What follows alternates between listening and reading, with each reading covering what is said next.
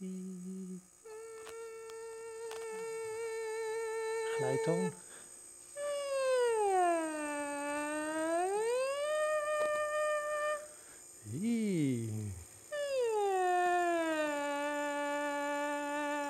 Recording stopped.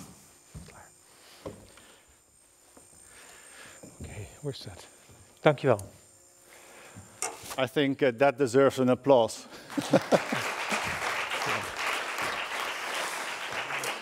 Thank you, Anneke, for your courage. Anneke was in the safe hands of Dr. Franken, who is a specialized laryngologist. When I first read the word laryngologist, I had to go to Wikipedia to figure out what that means.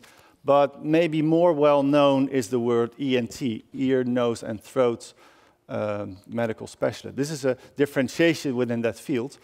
And Dr. Franken is an expert in the voice box of that area of our body.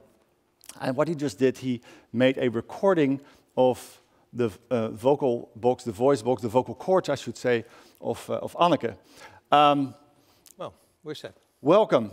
Thank you. And thank you for bringing this impressive device and all your experience to share with us a little bit more about how this instrument inside our throat actually works. You started your career some time ago as a pediatric surgeon. Well, I did some training.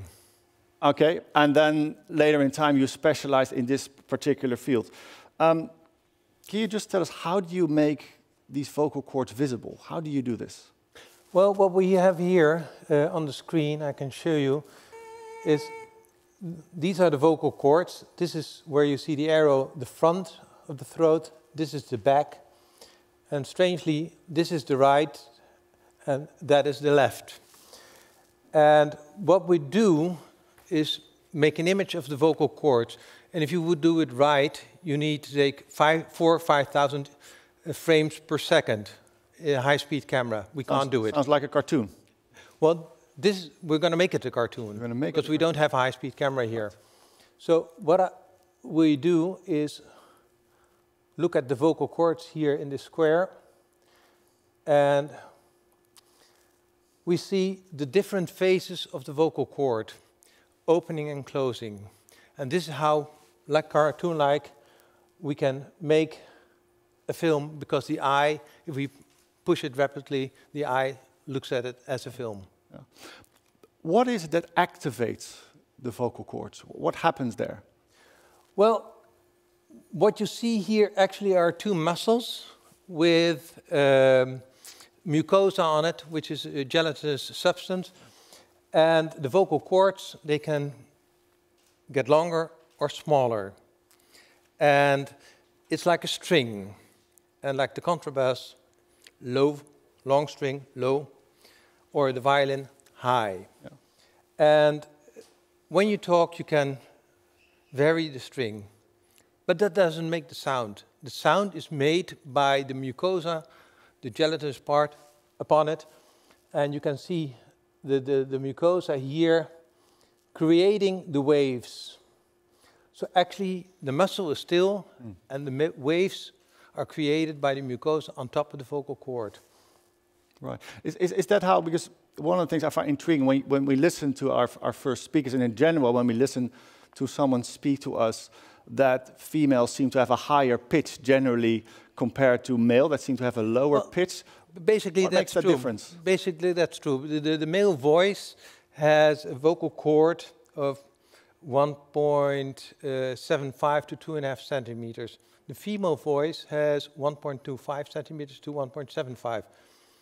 Basically, it relates to a pitch 85 to 180 in males and 160 to 250, 255 in females. So the pitch of females is a lot higher.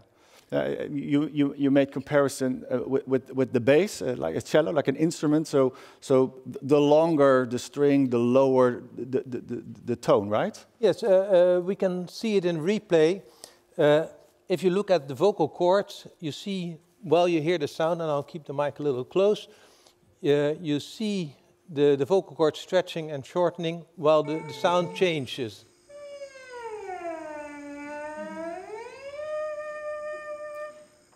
It almost looks like an oyster. Yeah. Well, it's a beautiful picture for me to look at. And you speak about it with a lot of passion. I mean, in the medical field, there's so many subjects you can choose from when you study medical science. What got you into this particular profession? What's your, can I say, passion about this particular area? It's threefold. Firstly, it's easily visible. Right. That's one advantage. It's technical, which is me. But the third is that the voice is the mirror of the soul. And working with voice people who are, whether it's somebody at the phone or somebody in concert singing, it tells something about them, and it's great to help them when they have problems there. You can feel it, right? We can feel it, and it's so fun to help them to get back on the road again. On that note, thank you very much for joining us. Thank you for your explanations, sharing your knowledge here today. Ladies and gentlemen, Dr. Franken. Thank you.